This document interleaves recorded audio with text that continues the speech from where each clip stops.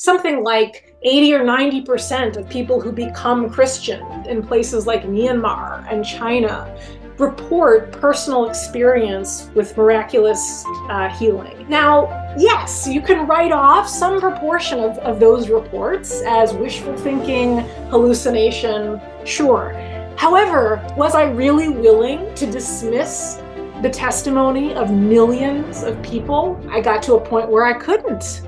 And so once you destabilize that anti-supernaturalist bias that is really quite particular to this historical location, sort of modern Western technological society, that opened up ways of thinking about causation that I think changed how I had to view claims about the resurrection.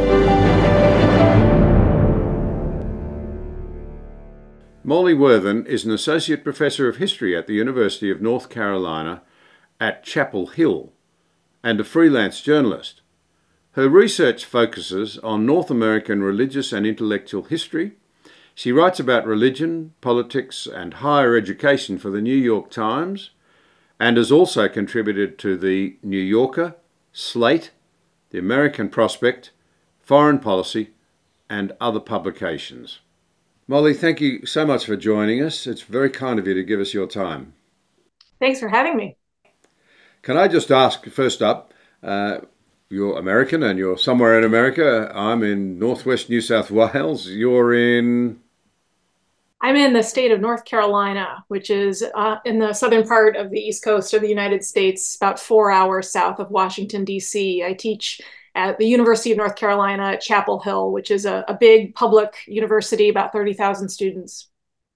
Now, I've almost never met an American who lives and works anywhere near where they grew up. Is that where you grew up? It is not. In my profession, especially in the humanities fields where there are not very many university jobs, you go where the jobs are. And so I've been lucky to land here. It's a wonderful place to live, but I grew up outside of Chicago in the Midwest. Great. Well, thank you again so much for joining us. Now, if we could kick off. Now, scholars and commentators talk about secularization. It's a word that's probably seen great change in its meaning over time. But if we say now, what they're talking about might be better talked about post-Christianization, especially in Western Europe and certainly here in Australia. America, though, still does seem different. It does seem more religious, if I can put it that way, by comparison. Do you see it that way? Is America different? And if so, why? Yeah, I think that the United States does have some special features in its history and culture that have created maybe a deviation from the broader pattern of Western civilization. If by secularization we mean things like rates of church attendance, what people tell pollsters when they call up and say, do you believe in God? Do you pray? And this sort of thing. And also, I think when people are describing when they say secularization is the influence of traditional institutions of organized religion on the public square, on matters of public morality. So in all of those ways, I think there are pretty significant differences. Americans still attend church at higher rates. More of them claim some sort of religious affiliation. And I think there are a few historical factors that contribute to that difference. So one is the more competitive, what you could call marketplace of religion, created by the First Amendment to our Constitution, that while not creating a total free-for-all, I mean, certainly those religious groups that had power in the late 18th century, continued to have some privileges compared to many other countries where one church has more of a kind of a firm, well-funded establishment, more cultural power.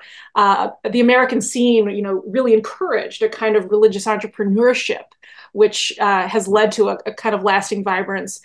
I'd also point to the range of immigrants who settled this country after first European contact. So really a pretty passionate and diverse range of religious expression in those early generations of immigrants. I think, too, the role of religion in American racial conflicts is something that has contributed to a kind of fusing of really a particular understanding of religion and ethnicity and culture for some subcultures in the United States at some points in time that has contributed to kind of the lasting vibrance. But I will tell you that in more recent decades, it has looked like the statistics are starting to carry America into what I could call the sort of Western post-Christian fold. I think it will take a while for the demographic figures, the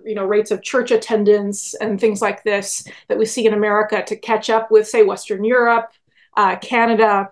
That may be the big monkey wrench that may come is changes in immigration. I mean, I think there is a scenario in which immigrants from other parts of the world, particularly the global South, do really alter the religious future of this country. But I can talk more if you want about kind of that big picture of civilizational transformation that's been going on really since the Reformation, if you want. The short version is, though, that I don't think the factors that have contributed to American exceptionalism have made America exceptional enough to step out of that broader civilizational narrative. I think we're caught up in it. So just to focus on one aspect of that, I would imagine your churches are aging in the sense that younger people are moving away, particularly through their university experiences, where it seems to me that campus life in America has really adopted a very different worldview, one that is broadly not only different, but actually quite antagonistic towards a traditional Christian worldview. That's interesting. I'm not sure that the tension that you're describing between the worldview of mainstream secular universities and the worldview of traditional religious institutions is something that has changed, particularly over the past few generations. I mean, we have pretty good sociological data that tells us that universities have been, broadly speaking, to the left of American culture in general. I mean, gosh, I mean, for at least a century, that's been true. So my own university is located in a town called Chapel Hill, and you can go back more than 100 years and find conservatives in the state of North Carolina referring to my university as Red Hill because it was a den of atheistic socialists. So that tension you're pointing to, it goes back quite a long ways, long predates the real collapse in religious faith and church attendance among younger Americans. So if we look at the statistical data, it looks like the big change among Americans under the age of 35 began really in the 1990s. I mean, that's where we start to see significantly larger numbers of younger Americans telling survey takers that they are no longer part of a church. They are pulling back from some of their traditional beliefs. So I mean, I think you're right to point to the sort of the tension between those different subcultures and institutions in America. But that's a long-standing pattern. And as I've studied the big picture of the history of secularization and the transforming role of organized religion, it has seemed increasingly to me that faith and reason have always been in tension. You know, I think they've been in tension since the days of the ancient Greeks. And while there have been these crisis points, often featuring a prominent role for academia, when some new set of discoveries about the world really caused a kind of intellectual earthquake among Christians, especially, whether it's the discovery of evolution by natural selection by Charles Darwin and the publication of his seminal book on that in 1859, or changes in biblical criticism in the middle of the 19th century, beginning in the German universities, in which scholars began to treat the Bible as you would any other historical artifact. These were seismic shifts, absolutely, often premised on assumptions about how you investigate the world, where values come from, that are quite different from traditional religious groups. However, it has seemed to me that religion adapts, that traditional believers find ways to assimilate, or at least new ways to think about those intellectual challenges. It seems to me that the real through line of secularization, and the thing that has gotten sort of turbocharged since the 1990s, is rather the elevation of personal subjective experience over all else, and the total erosion of institutional authority. To me, that is the big headline. To explore that for just for a tick, and then we'll come back to some of the other things that I wanted to focus on. Research does indicate, you touched on the idea of American exceptionalism, and whether or not it can survive the changes in American outlook. It does seem to me that you can trace the loss of patriotism and belief in America, more broadly, perhaps even belief in liberal, participatory, democratic capitalism, that's a bit of a mouthful, amongst younger people. So I understand older Americans are still very patriotic. Younger Americans, very few are patriotic. That's a massive change, particularly in the most powerful nation on earth. That's interesting. I mean, I think it's a story, certainly in the American context, that you would want to go back to the Vietnam War, and examine the significant change in the way, especially younger Americans, began to think about government authority, the role of America in the broader international scene in that context. And in so many ways, I see our current moment, especially on campus, as very much a replay of many of the dynamics familiar from the late 1960s and early 1970s. I mean, in some cases, our student groups are very aware of these parallels. And, we've had student groups on campus who've gone back into our archives and pulled up, manifestos by activist groups from the late 1960s and read those at their rallies, right? So the students themselves see these parallels.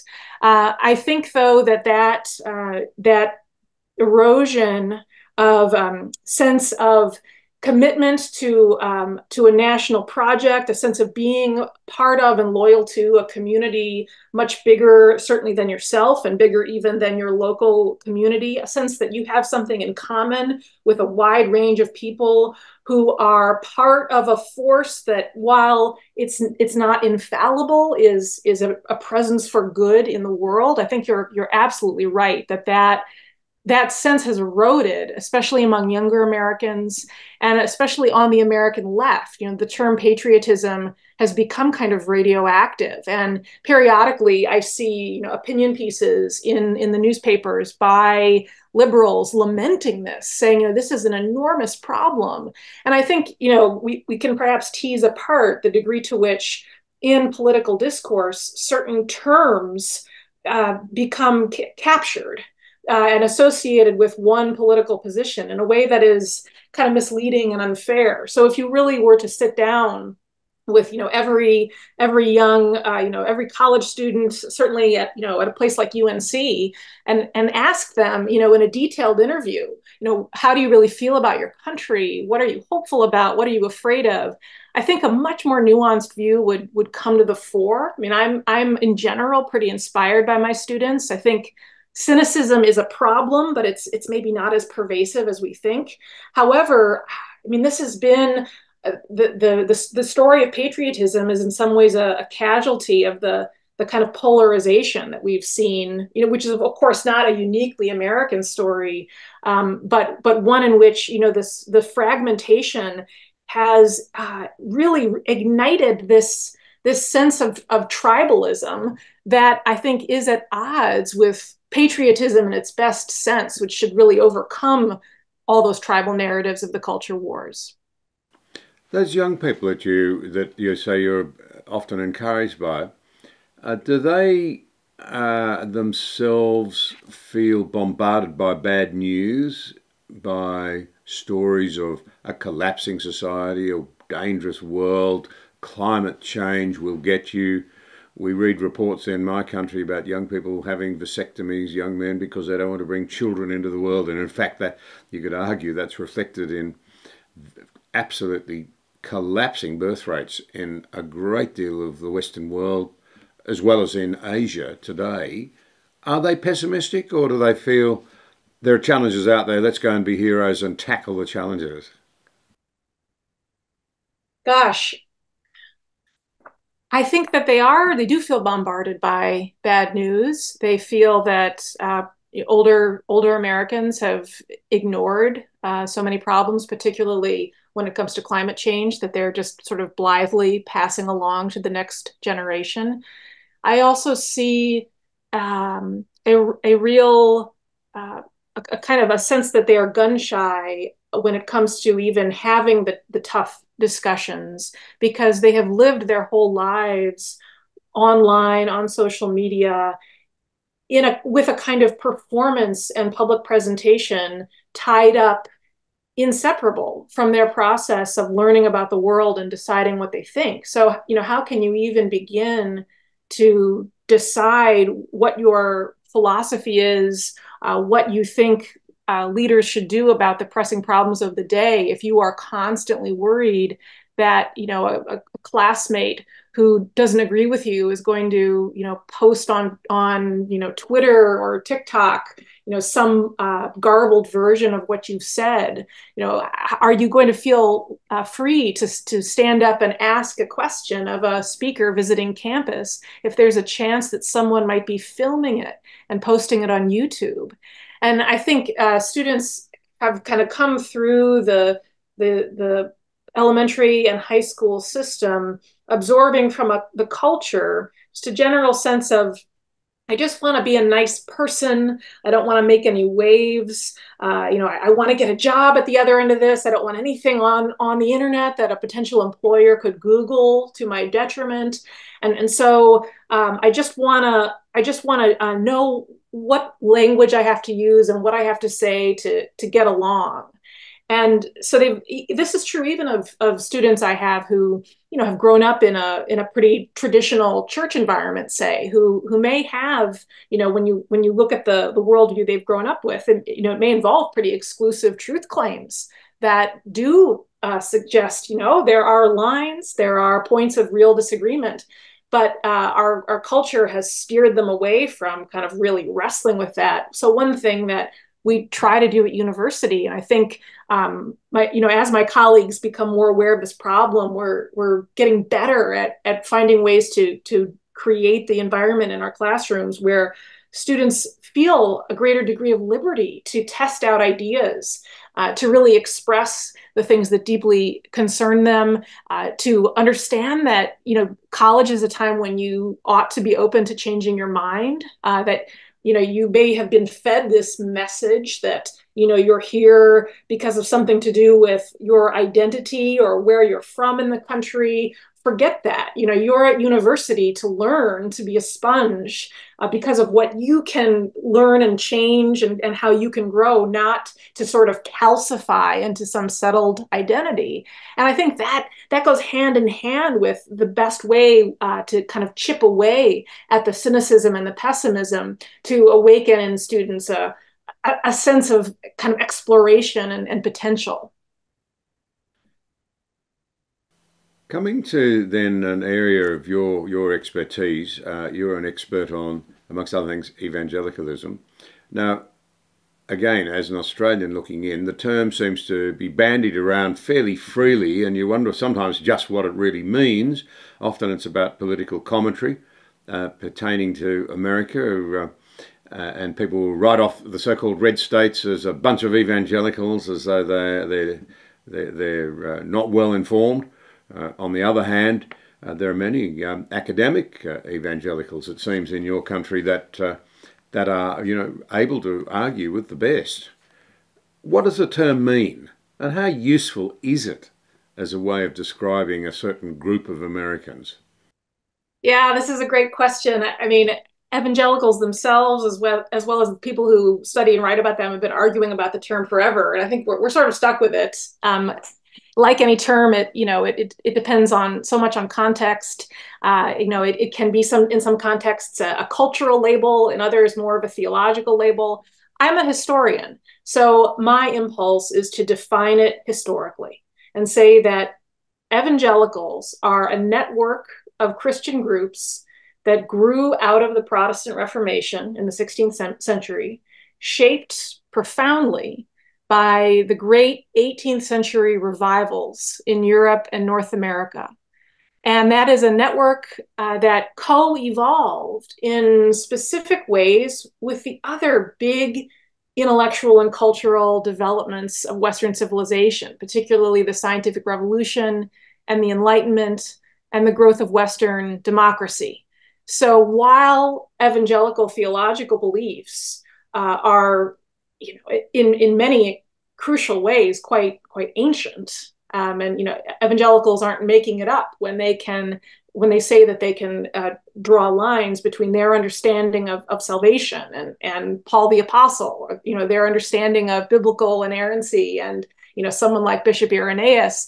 There is something new and modern about evangelicalism. There is a stress among evangelicals across really all evangelical churches and traditions on your personal connection to the divine. There is in the evangelical experience something that is unique to the modern story of jostling up against other ideological and religious groups in a pluralistic context and competing for believers. My own definition, as I've written about evangelicals and tried to figure out a way to corral a spectrum of Christians ranging from tongue-speaking Pentecostals to super buttoned-up Southern Baptists to pacifistic Mennonites, is to focus on the shared questions that I think all of these Protestants sort of revolve around, even if they don't agree on them. So I think those questions are, how do I know Jesus in a personal way? How do I reconcile faith with modern reason, specifically a high view of the Bible's authority? And then third, how do I navigate personal exclusivistic faith commitments in a pluralistic context? So some scholars want to emphasize a specific history that's more focused on ethnicity and politics and culture. That's all important. I would never discount that. But I'm more focused on this kind of historical, theological through line when I define evangelicalism. Does that imply then that there's a sort of a continuity between the early believers in early Christendom who plainly took the whole Christian story, Christ on the cross, very seriously and were prepared to die for it, with those today who are still very focused on the questions that the cross gives rise to? Is there a continuity through there? I think all Christians are wrestling with that continuity and take it very seriously. And it seems to me that you could explain, the kind of family tree of Christianity and the major points of disagreement between Protestants and Catholics, Orthodox and Catholics, the various, varieties of Protestants, more liberal, more conservative. You could explain it exactly in those terms you've just used. How do we achieve the most authentic continuity with the values expressed in and the power of the cross, right? That's the heart of it. So it seems to me that all Christians would wrestle over the right to say that they are the ones accomplishing that. Point taken. I'd be interested a little more in your story in a moment, but in the meantime, as we see it reported, again from outside of America, people say 4 out of 5 evangelicals voted for Trump. And given that evangelicals are usually associated with a form of Christianity that says that pride in particular is something to be wary of, C.S. Lewis was a great evangelical influence, and he wrote that pride lies at the heart of every failing, every sin. Pursue humility with all that you can muster, and know that when you think you're making progress, you're not. But if it's true that 4 out of 5 evangelicals voted for Trump, he looks to me, I think it would be fair to say, as somebody who's not terribly sympathetic to Christianity, and in fact is a very proud man. What was it that saw so many evangelicals vote for Trump, and I think continue to support him today? There must be solid reasons, given that I would think many of them have questions around the way he lives his life, if I can put it that way.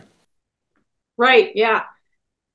I think there's a value in kind of stepping back and questioning the ways in which maybe sometimes the media portrays the support of Trump by evangelicals as this very unique sort of ahistorical thing. I mean, if you look at the rate at which evangelical voters supported George W. Bush, it's about the same as their rate of support for Donald Trump. And so, there's some piece of this that is more a story about unswerving loyalty to the Republican Party, and that is really not as much about Donald Trump. So it's a sort of different polarization story.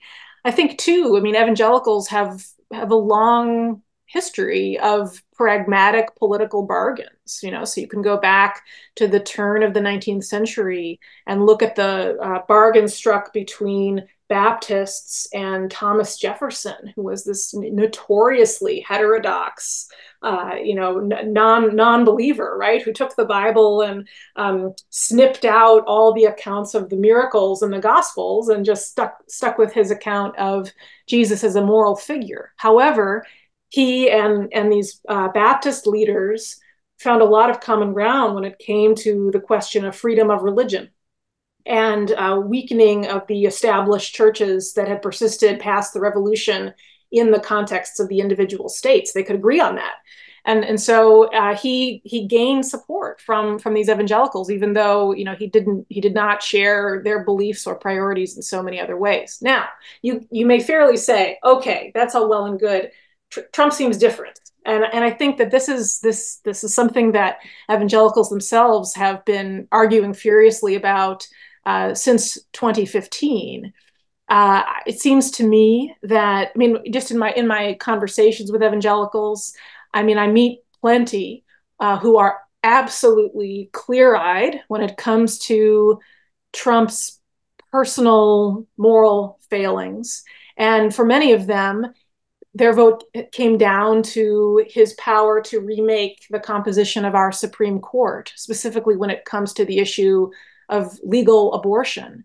And indeed, he was true to his word and appointed conservative justices both at the Supreme Court level and also, and this doesn't get nearly the same attention, at lower levels in our federal system of judgeships in a way that is already having profound consequences for American jurisprudence. And for American Christians who view abortion as murder, that is a fair deal. They accept his moral failings. They don't, they don't support every policy, but they have a hierarchy of policies. Now that accounts for some of the support. I think too, we need to think more broadly about American Christianity when we pose the question, is Donald Trump someone who lives in a consistent way with American Christianity? Donald Trump grew up going to Marble Collegiate Church in New York City, pastored by Norman Vincent Peale, whose most famous book is The Power of Positive Thinking, which is still in print. Norman Vincent Peale was the great apostle of positive thinking, right? Pray and visualize the reality you want and you will have it. And he is one of the godfathers of the tradition that historians call the prosperity gospel.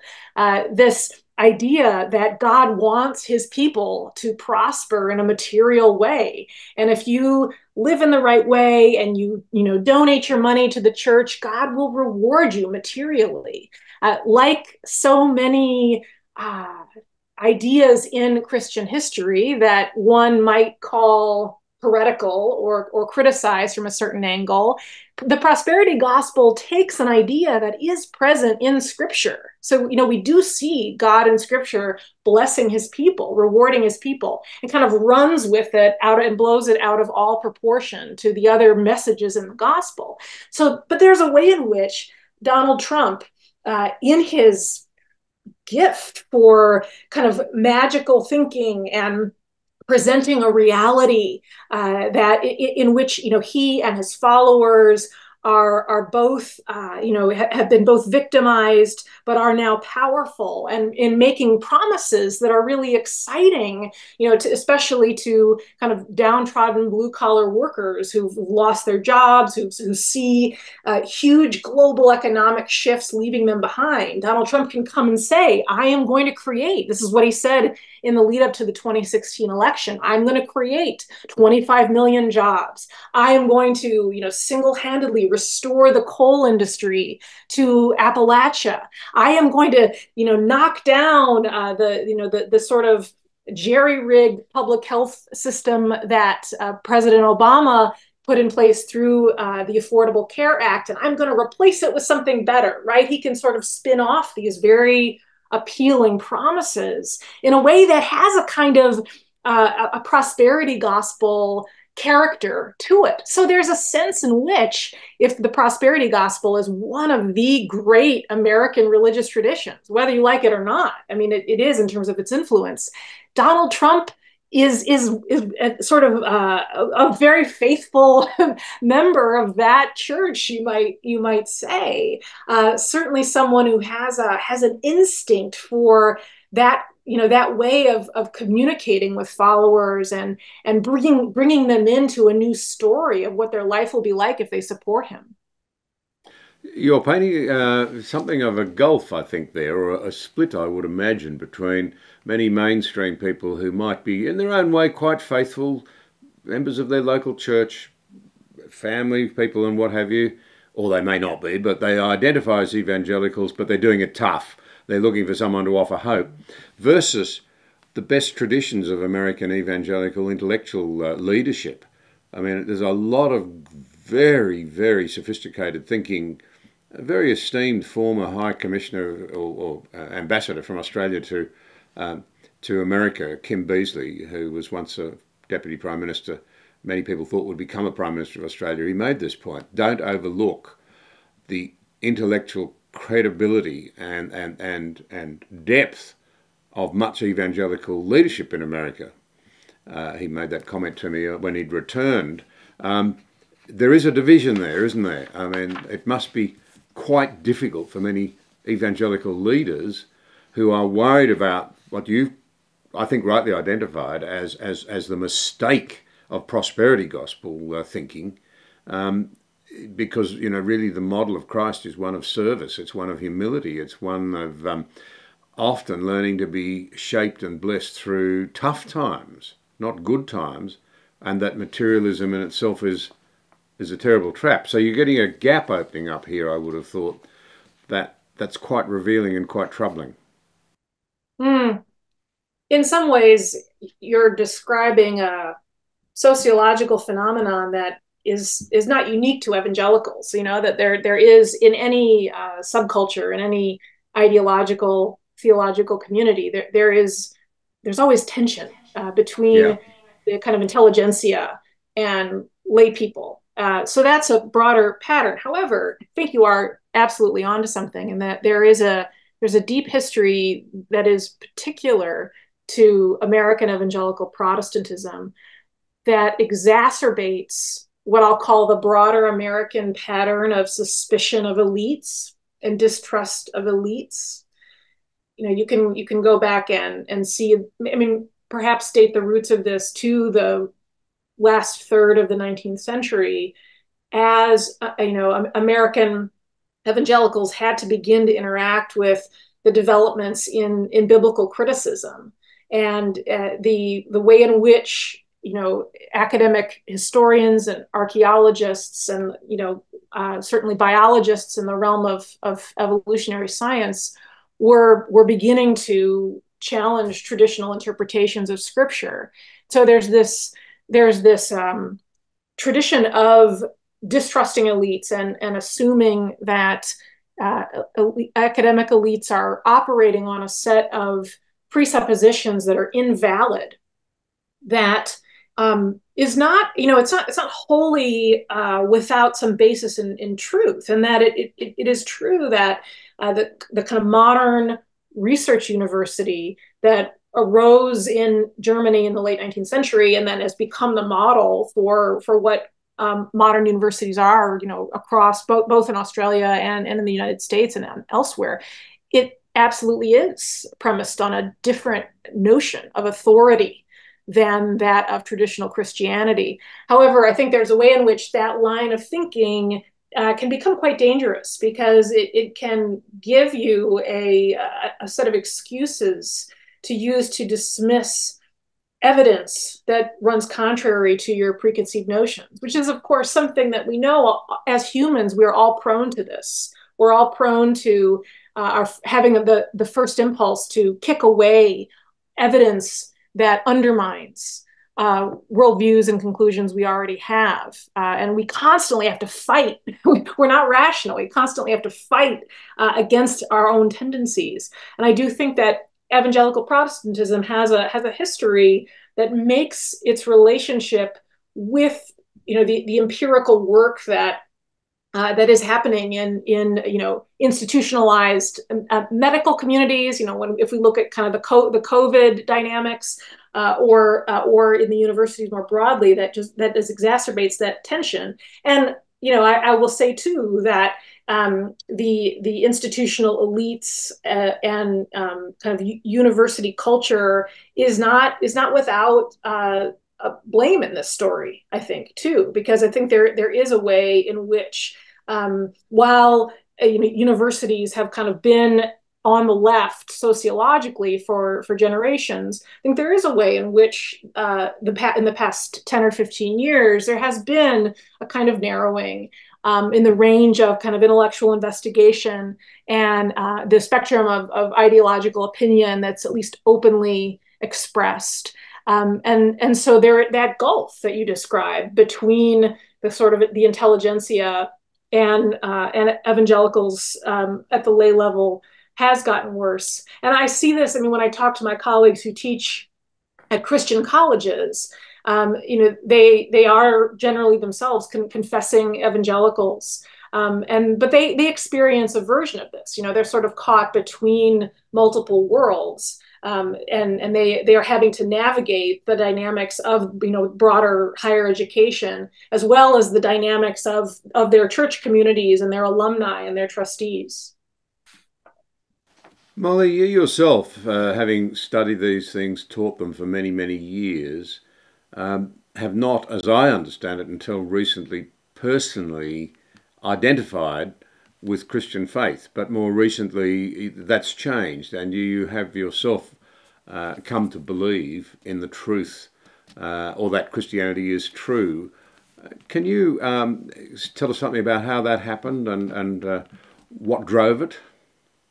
Yeah, well, I'll give you the short version. It's a long, complicated story. I grew up in an entirely secular context, not exposed to Christianity in any systematic way. Got to college, university, and began to feel very curious about Christianity, especially Eastern Orthodoxy. I became very interested in Russian history. I pivoted later to the American context, but continually, spent my adult life, I suppose, sidling up alongside Christianity, quite envious of these people who had answers to the big existential questions, who had experiences of community that I had no access to, but I couldn't find my own way into it. I made a couple of failed efforts, to become a Christian, but I couldn't even get over the hump of theism, let alone faith in Jesus. And so I was, if we fast forward to about a year and a half ago, 2 years ago, I suppose, I was in a place of kind of apathetic agnosticism. subscribe broadly to the philosophy of the great pragmatist William James, and that I liked to think that I was always open to revising my worldview on the basis of new evidence and holding my truth claims lightly, but not really getting anywhere with that. I have been a journalist alongside my academic work for many years. I was working on a magazine article about a local Baptist megachurch and its very successful pastor who had been recently the president of the Southern Baptist Convention. And in getting to know him, the short version is that he evangelized me. And he got me onto a reading list focused particularly on the question of Christians' claims about the resurrection, the question of whether or not the resurrection actually happened and is the best explanation for the evidence from the early church that we have. And this was intellectually liberating for me because up to that point, I think I had been paralyzed by all of the ways in which beginning to investigate Christianity would immediately confront me with crazy things, right? I mean, anytime you are approaching really any of the great religions from the outside, you're having to swallow an awful lot. Whether it's all of the miracle claims in the Bible, not just the Jesus stuff, but the idea of heaven and hell, the end times, the predestination and free will. It's just it makes your brain want to explode. Here, I finally saw that in the case of Christianity, I could set so many of those intellectual challenges aside because it stands or falls on one question, and that is the resurrection. Was the tomb empty? Did Jesus rise from the dead?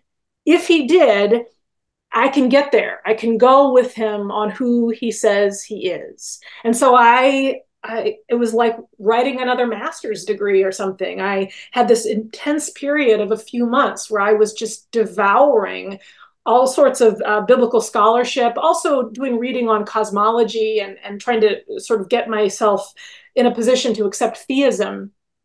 Taking furious notes, really having to constantly confront myself in my note-taking with these conclusions I was reluctantly drawing, because as I spent this time reading very kind of serious Christian scholars of the New Testament, particularly N.T. Wright, his books were the big intervention for me. Also, some of the more kind of digestible popular books like Tim Keller's Reason for God, alongside the work of skeptical biblical scholars. So I was really trying to pit these different schools of thought against each other. I was coming to the conclusion that if, and this is crucial, if I was willing to let go of my anti-supernaturalist bias, if I was willing to suspend my disbelief in an interventionist God who could actually, interfere with our lives, and that was a huge hurdle, then I was reluctantly getting to the point where the Christian account of the resurrection was an awful lot more plausible and an awful lot more satisfying in the context of the evidence we have than I ever expected it to be. So I didn't have, and all this time I was praying, going to church, going to this mega church. I never thought that I would be a mega church type. I always thought I would, end up a respectable Anglican or Catholic or something like that. But the stripped down presentation of the gospel that you get in a Reformed Baptist megachurch was, I think, just what I needed. And I, was working with this pastor, and he recruited a couple of other people to kind of talk me through these things. I never had any spiritual experience. I wanted, would have been lovely if Jesus had just appeared at the foot of my bed and clarified everything. That didn't happen. What happened is that in just trying to be consistent with my own pragmatist philosophy, where, I want to be willing to assimilate new evidence and change my worldview accordingly, I got to the point where I had to admit I was well north of 51% persuaded of the resurrection. And maybe the rest of the conviction and feeling of assurance I wanted, it comes with the experience of faith. It was not something that was reasonable to expect before taking that plunge. So I found myself in the unexpected position of, being on stage at this big mega church while the worship band was playing, getting baptized in the chlorinated, jacuzzi-sized tank. And here I am still trying to figure out, what it means now to be a kind of participant observer. I'd love to centre in on what I understand was the critical issue for you, and I believe it is as well. I mean, it is an enormous thing to come to grips with the resurrection. And I hear people making all sorts of critiques of Christianity, arguing all sorts of issues as to why they believe or can't believe or whatever, that seem to me to be of far lesser importance. Even the ideas of people walking on water pale into insignificance beside the idea of a Christ rising from the dead.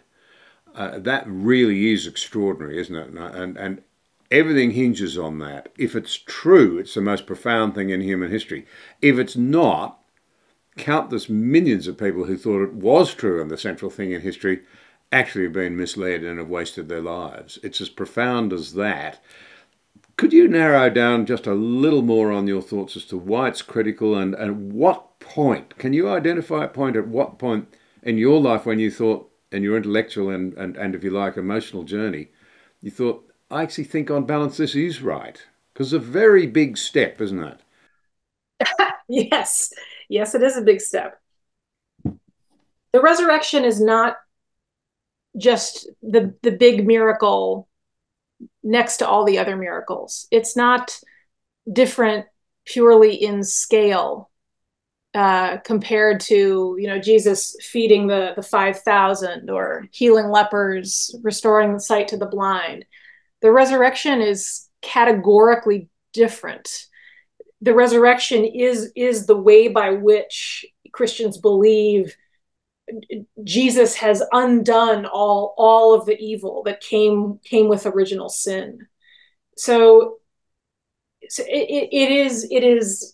the core of the Christian faith in a way that sets it apart from the relationship that other religious believers might have to miracle claims that they make. And I think that's a distinction that I didn't understand until I started investigating it more recently, even though I've been a historian of Christianity for quite a long time.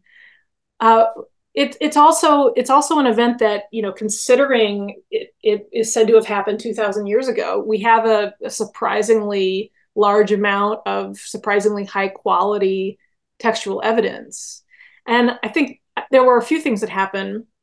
One is that, as I revisited the Gospels in this process of seeking, and of course I'd read the Bible plenty, but as I revisited in this kind of new mindset, I began to react to the weirdness of Scripture, to the way in which it so often has the quality of not of mythology, not a fable, but of baffled human authors desperately trying to make sense of these bizarre things that happened. I was especially struck by, upon rereading, the descriptions of Jesus's healings, especially in the Gospel of Mark, and how each one is so different and so strange. Jesus, taking a man aside and kind of spitting and making mud with his fingers and pressing mud onto his eyes, or it taking a couple of tries to get the blind man at Bethsaida, who initially sees trees, walking to have his full sight and see people. They don't follow a formula. So there's this way, and C.S. Lewis says something similar in his account of his conversion. There's this way in which I just began to react to the Gospels as a historian, and developing a sense of kind of trust in them as documents. Now, I'm not someone who trusts my instincts. My gut reaction to a document is not a valuable source of empirical evidence, right?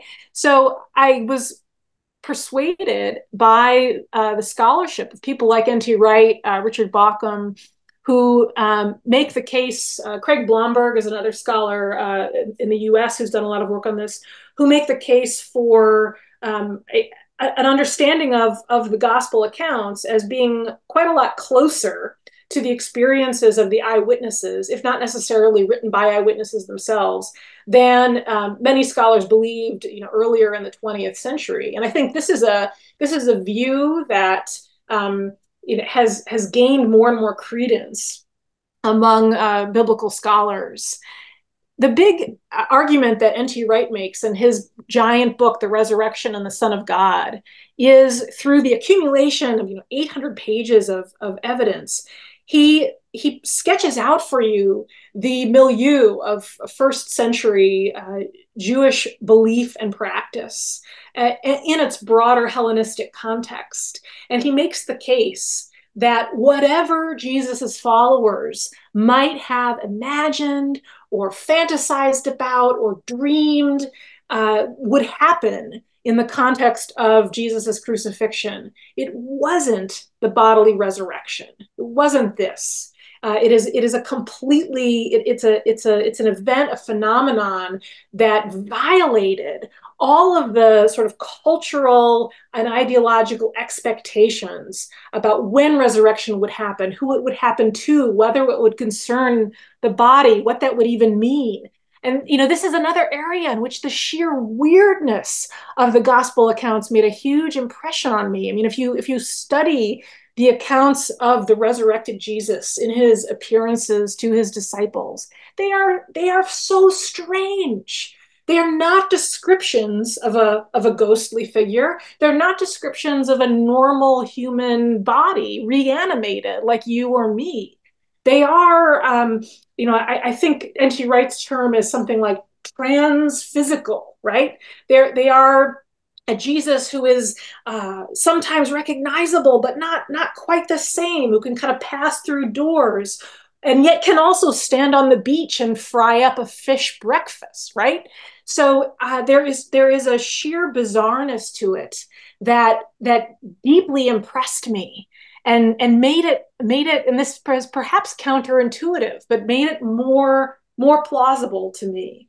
And I also had to confront, this is the other piece of it, how deep my own epistemological grooves were, and how I had been operating in a very sort of blinkered worldview that is really willfully ignorant of the experience of reality as reported by the majority of humans when it comes to the supernatural. Directly after my conversion, my next big kind of research project was an investigation of reports of miraculous healing claims.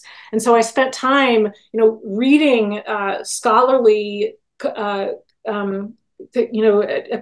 of, the preponderance of some of the better testified claims of healing, interviewing scholars who have done, as close as you can get to kind of scientific empirical investigation of, the healing of blind and deaf people in, revivals in Mozambique. It's hard, you can't do, a controlled experiment, but there are people who've gotten as close as you could possibly imagine to that, interviewing them, talking to, Christians from other national contexts who have a very different relationship with the supernatural. I mean, something like, 80 or 90% of people who become Christians in places like Myanmar and China report personal experience with healing, with miraculous healing.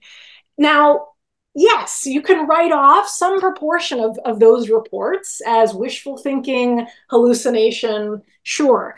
However, was I really willing to dismiss the testimony of millions of people? I got to a point where I couldn't. And so once you destabilize that anti-supernaturalist bias that is really quite particular to this historical location, sort of modern Western technological society, that opened up ways of thinking about causation that I think changed how I had to view claims about the resurrection. That is a fascinating journey that you've described, and I'm sincerely hoping that many people tap into it here, as I'm sure they have in other places. Thank you for being so honest with it. It's a stark contrast, it seems, with the seriousness with which you've engaged with these issues, and I think Christianity does require that seriousness, with the sort of therapeutic culture that we now live in, where one sociologist a few years ago described the basic American zeitgeist, or sort of spirit of the age, if you like, as therapeutic moral deism. In other words, God exists, but what he wants for us is to be basically happy and, crucially, to feel good about ourselves. No sin, no repentance. There is a vast gulf, I think, between the depth of the real struggle that you've just described, that I think that honesty requires in the face of this enormous and extraordinary claim, and our desire to find meaning and purpose. As C.S. Lewis sort of said, if we hunger, it's because there's food there. If we want something deeper, it's because we were made for something deeper. And I suppose what I'm saying is, I'm decrying the superficiality of much of the debate at the moment around what we believe and how we find hope. How do we encourage people to think more deeply? Because it's not as if things are working out well at the moment in your culture or in mine. The numbers show you that. People are not enjoying themselves. They're anxious. Mental health is under serious challenge. It seems we need a bigger story, but we're frightened of anything that might require sacrifice on our behalf, if I can put it that way. That's absolutely right.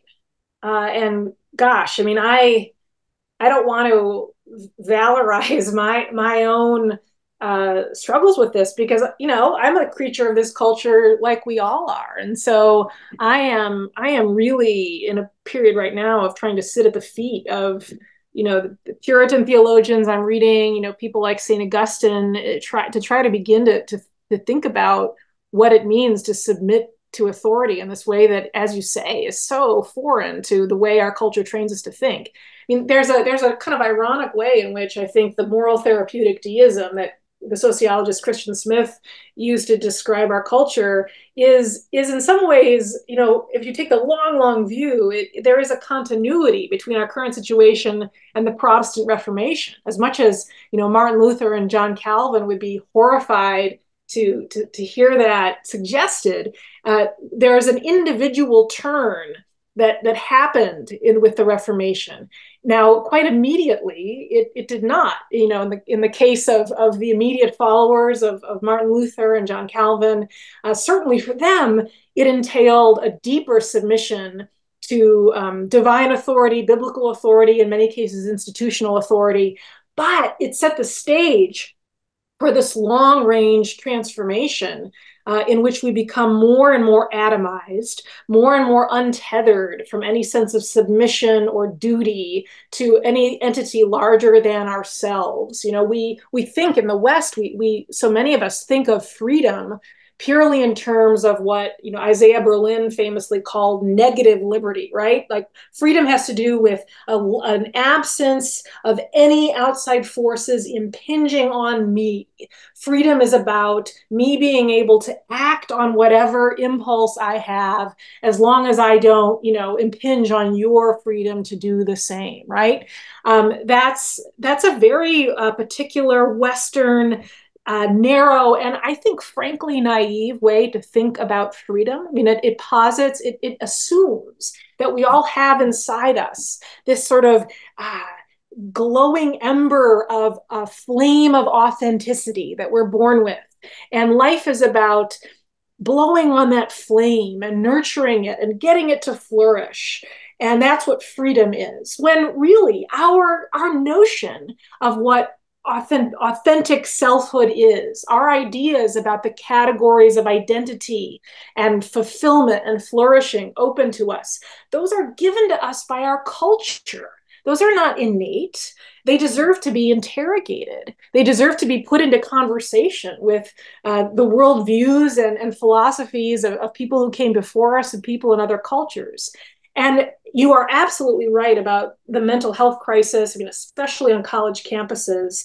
I think students are driving change. Students are hungry for something much more substantial than what they've been getting. So, I have noticed a kind of proliferation, at least in American academia, of courses with titles like The Good Life, Happiness, what is human flourishing. Now, some of them I think are a little bit superficial, are kind of in the vein of pop psychology and how do you optimize, your daily routine, and that's nonsense. That's not useful. But a significant proportion of them, I think, have to do more with getting students to read big books, big, hard, old books from a range of perspectives that grapple with these questions. I mean, humans have not changed, right? Like you go back and you read, the accounts of, you read someone like